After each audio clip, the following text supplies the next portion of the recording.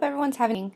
I wanted to post this political ideologies PowerPoint for you guys as a supplement for what you'll be reading in your lessons today for the whole week.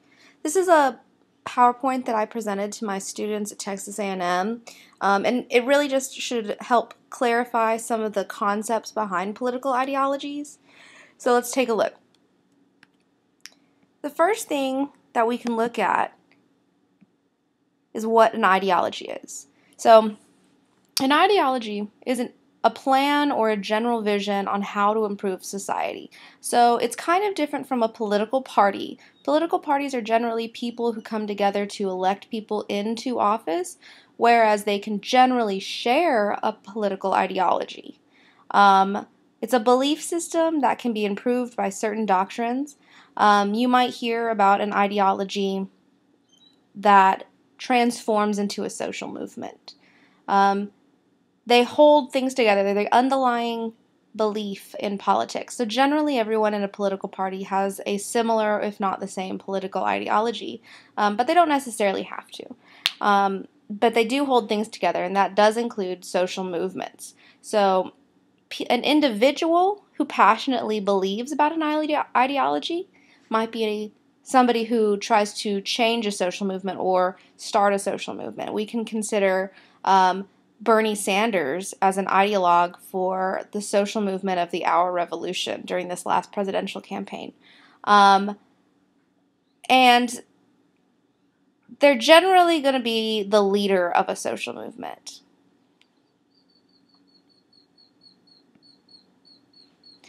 Pragmatic ideologies are generally ideologies that don't focus on any one particular theory of government as much as they use whatever works to get to their end game. So we can consider something like Donald Trump being a pragmatic ideologue.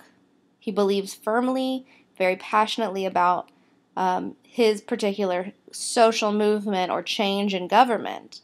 And he doesn't really stick to any particular theory about how to run government as much as he does consider using pragmatism or whatever works to get done what he needs to get done. The other concept is called nationalism, and this is relatively new. And that's this phenomenon that leaders use to mobilize politics to action. The idea that America, we should stick together, we're closer together, stronger together, to use that to form a foundation for getting a movement started or to mobilize people into action. We need to come together as Americans to solve this problem, and that's what they use as the background for their movement. Now, currently, you probably are familiar with two basic ideologies: liberalism and conservatism, right? That's what you hear about all the time. But there's actually a lot of different current ideologies. There's classical liberalism versus modern liberalism, which are almost polar opposites from each other. Conservatism, socialism, and just plain libertarianism. Okay, we'll look at each of those individually. And then we're going to look at the argument of the end of ideology, and that's advanced by a political theorist called Fukuyama, and that's saying that there will be no more wars based on ideology. So if there is war, it's not going to be because we have conflicting ideologies, like between communism and democracy. If you guys can probably think now, the last time we had a war based on ideology would be something like the Cold War, when we were trying to contain the spread of communism, right? The next idea would be that any prior wars after the Cold War ended would be based on something outside of ideology. Probably, if you look at what's our current conflicts, you might say something like religion or cyber warfare. But we'll look at that later. Let's move on. This is a chart that I think is really great. It discusses, right here, you'll be able to see the original classical liberalism championed by Adam Smith. And we'll look at that in the next slide, what classical liberalism is. But you can see that all of the different current modern day ideologies basically stem from this idea. This was the first ideology, and each additional one kind of just derived from that. And this is going to be your right. You can think of the right as the Republicans or conservative side, left being liberal side.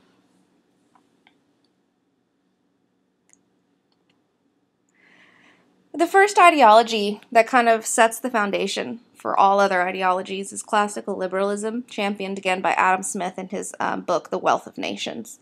The Wealth of Nations introduces us to the idea of limited governmental regulation specifically within the market. Also champions the idea of capitalism and capitalist markets.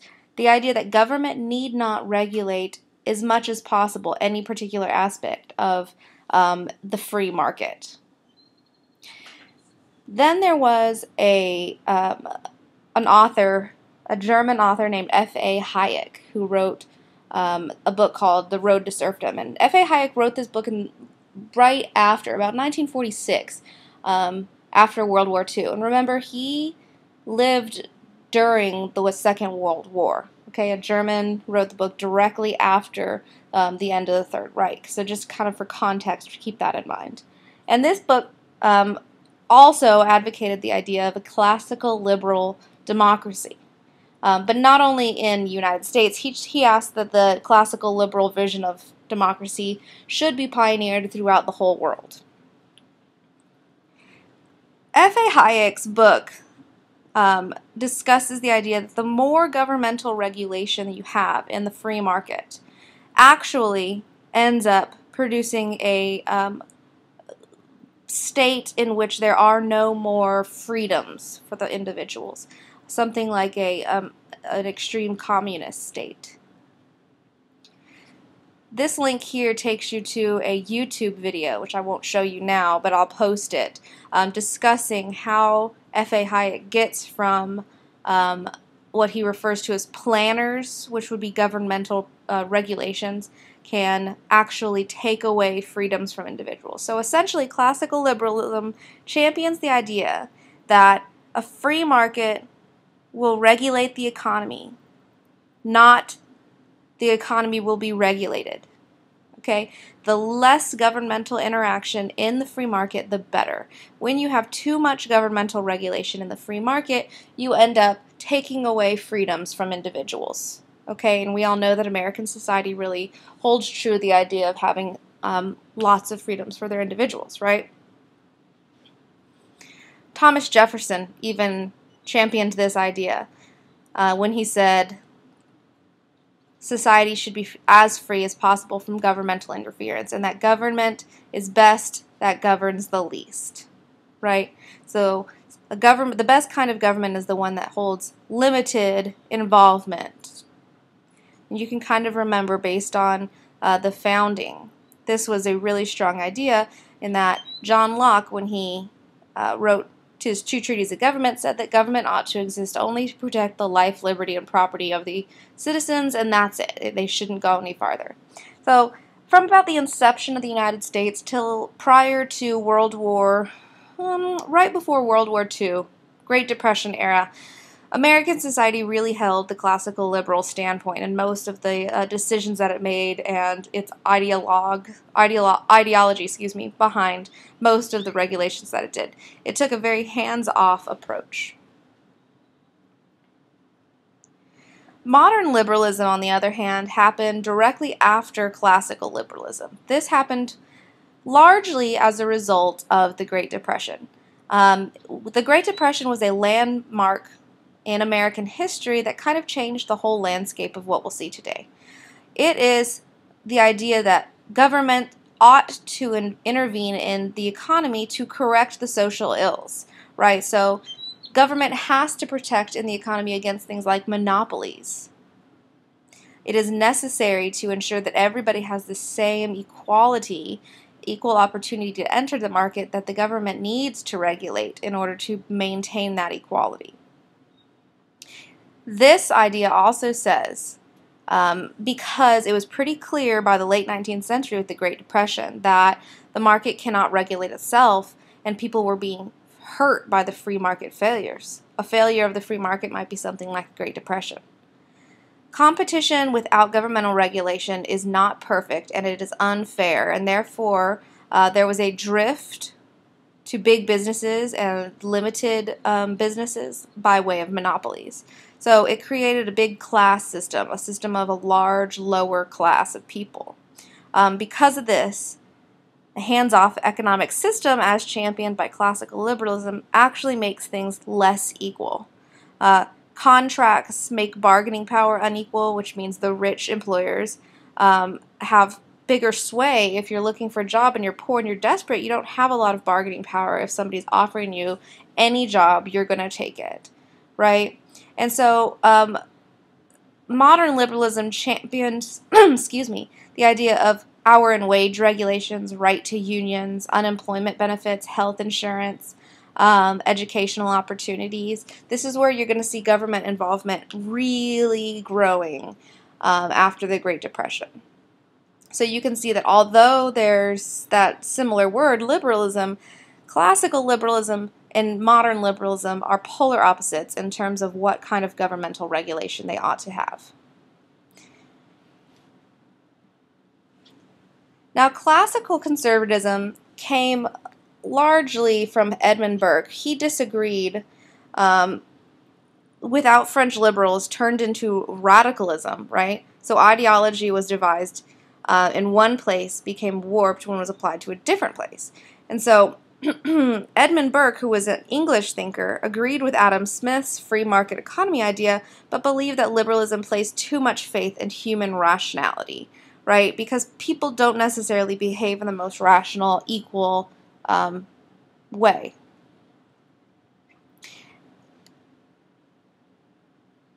Institutions are created to compensate for human irrationality. Means that things like an individual in and of itself may be irrational, but we have institutions like Congress and the presidency to help mediate that. And so we need to have a certain amount of governmental regulation. We need to have a certain amount of governmental influence. But we need to make sure that that if we have that governmental influence, it's a more permanent structure through the institutions. And change is fine as long as it comes slowly through those institutions, because again, people don't necessarily behave rationally. So we have these protective institutions that can help facilitate change in that way. If there needs to be a change in some governmental policy or some governmental regulation, it needs to come through those institutions. If you don't like civil liberties, or if you're against any kind of Southern discrimination, by way of example, instead of going to the court and having an individual civil rights movement per se to change that, you need to go through and have your congressman elected that would help champion the idea of civil rights reform, if that makes sense. So, for example, instead of having social movements and people kind of influencing government in some way, we have to have it come through our governmental institutions that already exist. I have pictures here of Margaret Thatcher and Ronald Reagan, because these really are the amalgamation of classical liberalism, modern conservatism. These are people that associate negative freedoms with classical liberals, okay? The less government involves itself with certain things, the more freedoms we have. These people champion the idea of the free market that Adam Smith does, but puts a lot of emphasis on family values and tradition.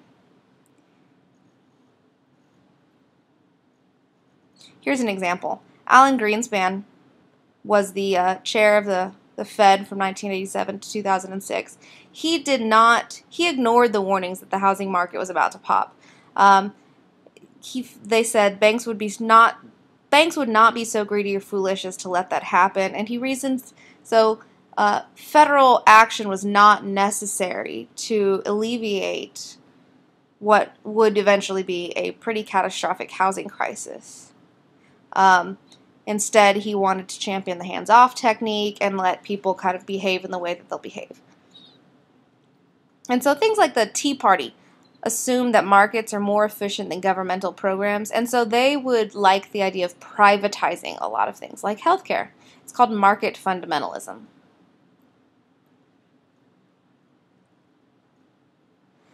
Now, socialism is a very complex idea, so I really want to take a lot of time to discuss it. So socialism is an idea that began with the writings of Karl Marx, in which he argued that capitalism would soon be overthrown, capitalism by way of a free market economy like we have in the United States. And socialism would evolve into this utopian society or vision of communism that he describes in his book. But he doesn't ever say in the book what it looks like, what kind of regime needs to be established in order to create this vision of a utopia of communism. That is, a vision in which everybody has enough resources to provide an adequate living, everyone's living happily, everyone has ample amount of leisure time, and the government sponsors most of this regulation to ensure that there is not an overproduction or one class of citizens being disadvantaged to the advantage of a higher class. And so Karl Marx says, look, if we don't adopt the idea of socialism, we're probably going to have some sort of proletarian revolution, because the proletarians have nothing to lose but their own chains, and they have the world to win, right? So, because Karl Marx creates this very popular book, he writes this book, which he talks about having this beautiful utopian society. On paper it makes sense, but the problem is he never said how to create that end. So, for instance, because he never said what kind of regime, governmental regime, needs to exist in order to create this system, we have different countries instituting different ways.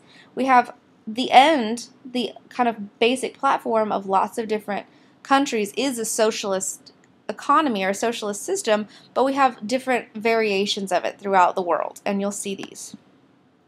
For instance, social democracy. This is going to be the same kind of idea of socialism. It's the mildest form of socialism. They promote welfare measures, but not state ownership of industry, so we still have private industry competing in a world market. But they do believe that the government ought to protect certain things in people's lives, like welfare. This is going to be something like Denmark and Sweden. It is expensive to live in these kind of things. Incidentally, I believe it was Denmark who has been considered the happiest place on earth for the last 4 years running.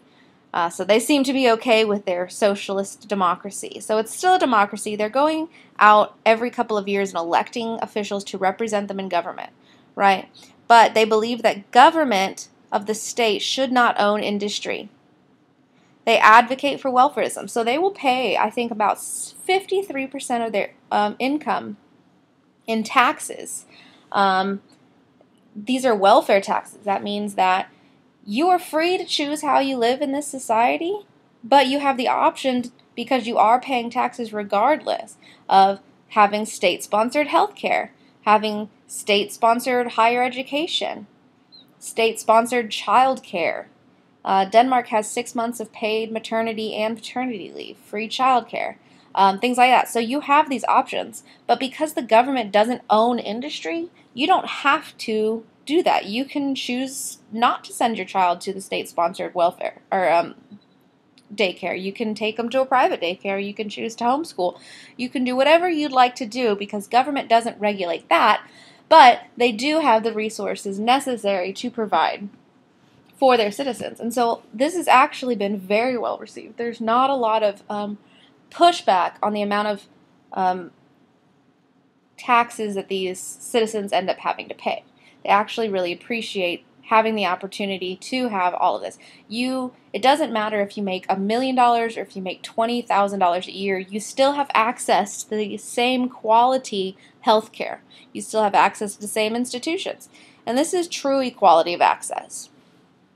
But this is kind of a rarity, because you have to have a society of people that believe in the collective nature of government. And that is very against the original inception of the United States. So it's going to be, this is why you haven't seen a lot of this kind of push in the United States. We have a very individualistic culture. We have cultures that really champion the idea of limited government, and that's how it's been since we've been established. We are not ready and willing to pay 50% of our income in taxes so that other people can send their kids to school. And there's nothing wrong with that. It's just different. Places like Sweden and Denmark have always had this idea. Okay, they've always kind of lived under this form of government, and so they don't face a lot of pushback. They seem relatively happy with it, but it's not any better. One is not better than the other necessarily. Of course, in your eyes, you might think it is, which is perfectly fine, but for the most part, it's just we have a different kind of society with different needs.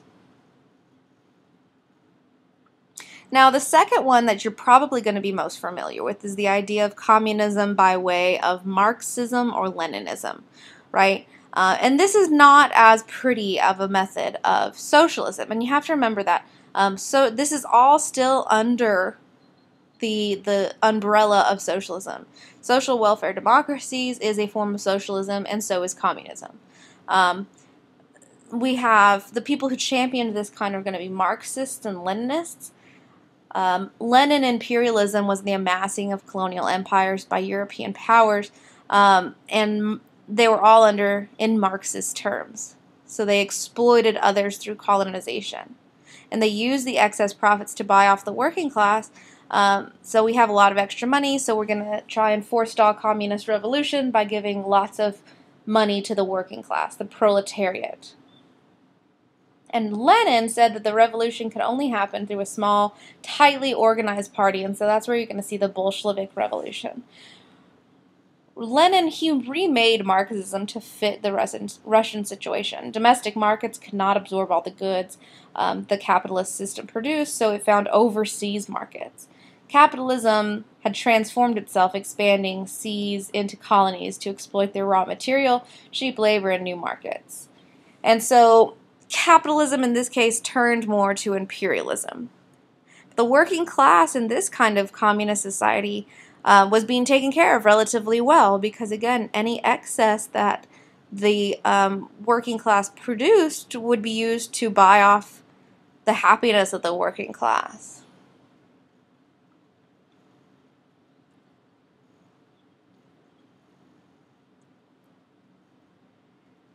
You might also be familiar with Maoism and Titoism as alternative forms of socialism. Maoism is going to be your most extreme form of communism, okay? Communism as by way of paying off your middle-class society to prevent a revolution. But instead of paying off them with monetary gain, Maoism did it with guerrilla warfare and periodic upheavals. So Mao Zedong was really concerned that the peasants were necessary for the revolution and that the revolution would be conducted through guerrilla warfare. And so in order to prevent that, he kind of did these upheavals much more disastrously.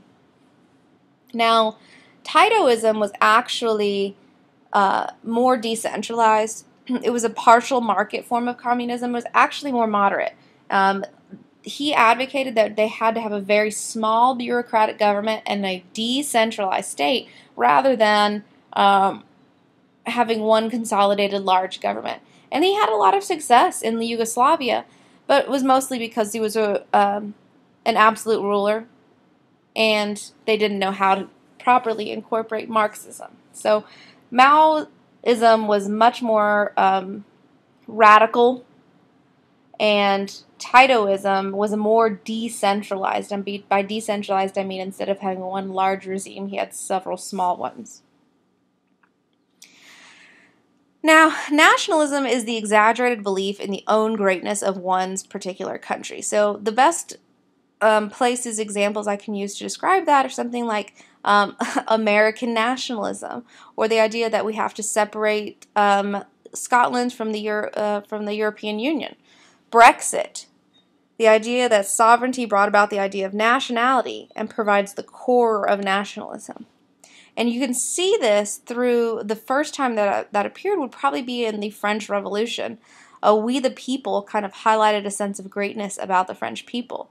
And then Napoleon later mobilized those people in an attempt to conquest Europe under the idea of French nationalism. Nationalism comes from the sense that other nations can be mobilized by elites who are seeking to create a kind of fear-driven society from outsiders. It appeals a lot to emotions. The idea, the feelings of the belonging to a nation goes to our psychological core. The belonging, we are Americans and Americans are greatest. We are French and the French are the greatest, things like that. There's also a thing called regional nationalism. And now I'm from Texas, so I'm allowed to say this. Regional nationalism is going to be like Texas is the best. Although we're all Americans, the best Americans are going to be Texans. Things like that. California is the same thing. Regional nationalism kind of occurs when existing nations are broken into true nations. Like Basques in Spain would be another really good example. Mussolini oh, excuse me, that was too far ahead. So something like Texas is really great. Basques in Spain, they have a particularly heightened sense of regional nationalism as compared with the rest of their nation. Then we have things like fascism, which would be the most extreme form of a socialist society. They have elements of each of the things we just talked about.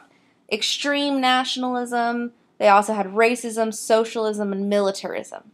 Okay, so when you mix up all of those ingredients, you have a Mussolini/Hitler fascist regime. Takes nationalism, combines it with militarism and a love for order, and creates this pretty catastrophic system of government in which a lot of people are really, really oppressed. Mussolini used to be a socialist, but when he joined the military, it helped champion his idea and sense of nationalism in Italy. And Hitler kind of reinforced that with the final solution. So you hear fascist, you think a certain thing, it's often misused in American culture as being considered by a dictator, but it actually is kind of worse than just being a dictator. It's usually a form of militarism that is to the expense of a lesser group of people. Now, I'm sure several of you guys might remember, but in 1989 we have the collapse of the Soviet Union and, as a result, the collapse of most communist states. You're not going to see too many of the prior regimes that we discussed in existence successfully today. We have three key reforms that were introduced by Gorbachev. Media openness, restructuring, and a democratization of their society. I have a picture of David Hasselhoff down there because of his very influential role in the fall of the communist regime in Russia. He just danced on the Berlin Wall. That was supposed to be a joke for everybody. So neoconservatism is going to be basically this new idea in the United States that kind of rejects much of the liberal policies that formed the democratic society. Saying things like affirmative action gave racial minorities preferential treatment when hiring instead of better qualified whites. That would be something like alternative right.